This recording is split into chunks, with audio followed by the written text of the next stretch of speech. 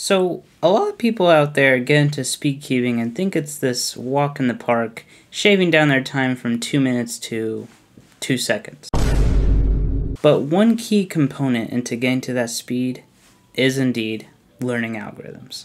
And let's be honest, learning algorithms is not very fun.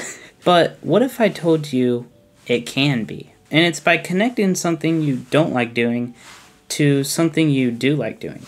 What if you started thinking of learning an algorithm as leveling up, like you would in a video game? Or if you're an instrument player, what if learning an algorithm was like learning a chord to a song? Well, these things actually have a lot in common.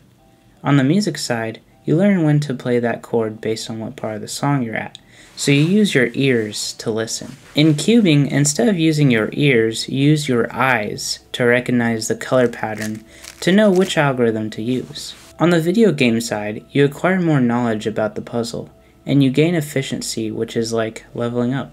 Now these comparisons may sound a little silly, but it is a more fun and enjoyable way to learn algorithms, and a way to stay committed.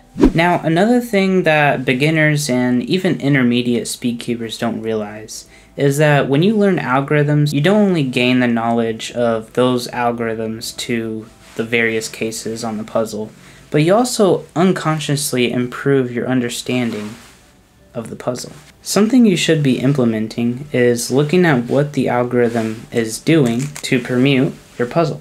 How does the algorithm break apart pairs and solve them in a different way? And the part that happens along the way learning an alg set is that your perspective of the puzzle changes.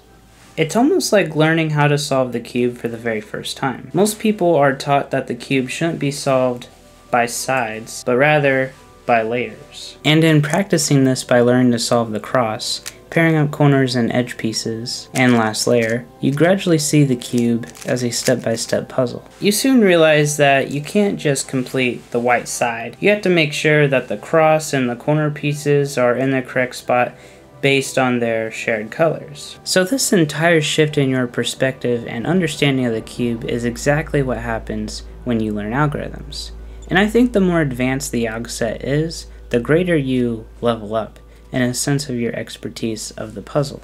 I think what made me fully realize this and actually prove it to myself is I had a random thought about this, but didn't have anyone explicitly explain why I felt like I improved mentally about the cube after learning a bunch of algorithms. So one of the things I kept in mind before I started learning the gigantic PLO set of Megaminx, I just took a mental note of how I see the Megaminx when I solve.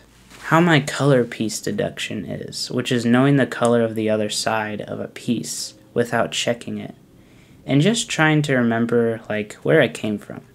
And about halfway through the PLO alg set, I already noticed a difference in my understanding of this puzzle. But it's weird because it's not just the last layer itself, it was the entire puzzle. So let this be a motivator for you.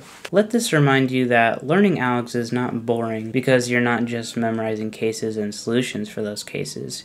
You are rather leveling up your understanding of the entire puzzle. So I hope this helps you tackle those alg sets you've been dreading or just want something to help keep pushing you forward when your speed plateaus. Anyways, I hope you enjoyed, and I'll see you in the next one.